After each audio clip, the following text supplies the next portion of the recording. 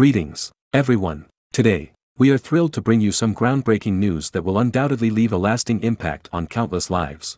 In a historic turn of events, President Biden has officially put pen to paper, signing off on an unprecedented economic stimulus package designed to provide crucial support to our senior citizens.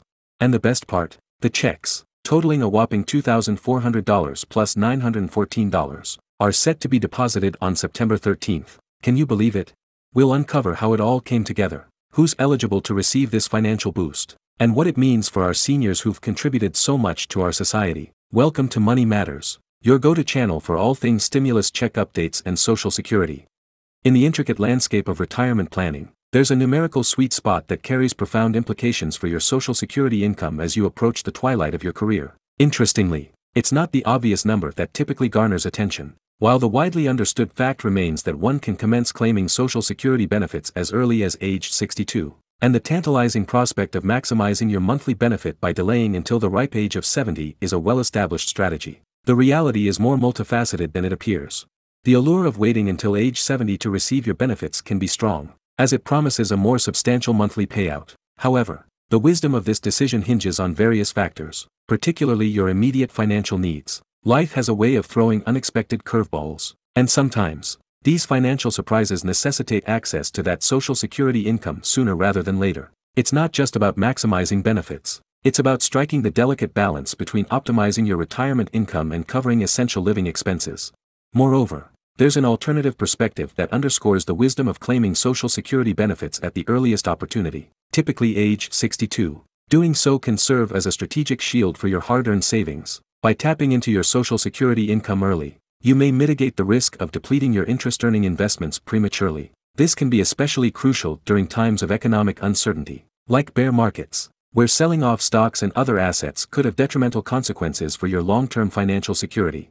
In the complex realm of Social Security benefits, the idea of equalizing lifetime benefits regardless of your claiming age can seem like a financial puzzle worth exploring. Picture this scenario. If you opt to start receiving your Social Security benefits at an earlier age, say 62, you'll enjoy a monthly income sooner, which can be a lifeline for those who may need it to cover essential expenses or support their retirement lifestyle. However, the trade-off is that the monthly benefit amount you receive at this age is smaller than if you were to wait until the maximum claiming age of 70. The magic of the system lies in its ability to balance the scales. If you decide to hold off until age 70 to claim your benefits, you're rewarded with more substantial monthly payouts to compensate for the years you delayed. In essence, it's like receiving larger, albeit fewer, installments of your hard-earned Social Security pie. But how exactly are these benefits calculated? Social Security benefits are meticulously designed to reflect a percentage of your average wages over your 35 highest-earning years in the workforce. Generally, for most individuals, their income tends to rise as they gain experience and climb the career ladder. However, here's where it gets interesting. Even if you haven't worked a full 35 years, perhaps due to career changes, breaks, or part-time work, Social Security still factors in those 35 slots to calculate your average income. So, let's say you've worked for 20 years, which is 10 more than the minimum required to collect Social Security. The Social Security Administration would calculate your average income based on those 20 years and then divide it by 35. The remaining 15 years are treated as if you earned $0 during that time, which can impact the overall average. Now, the golden ticket to understanding your Social Security benefits lies in your Social Security statement. This invaluable document provides personalized retirement benefit estimates at 9 different ages, allowing you to peer into your financial future. It also includes a detailed earnings history, which serves as a compass to guide your retirement planning, whether you're actively planning for your golden years or simply curious about your financial outlook. The Social Security statement equips you with the insights needed to make well-informed decisions about when to retire and begin collecting your hard-earned Social Security benefits. Deciding when to initiate your Social Security benefits is a pivotal aspect of your retirement planning strategy, and understanding the intricacies that can either bolster or diminish your eventual benefits is paramount. Contrary to a common misconception, your retirement income, encompassing sources like pensions, savings, or investments, doesn't directly influence your Social Security benefits. However, here's the intriguing twist: should you choose to work while simultaneously claiming Social Security benefits, this dual action could potentially reduce the amount you're eligible to collect. It's a delicate financial balancing act that necessitates careful consideration, making it incredibly valuable to seek the counsel of a financial advisor who specializes in retirement planning. Their expertise can be the compass guiding you toward the optimal strategy for maximizing your Social Security benefits throughout your retirement journey.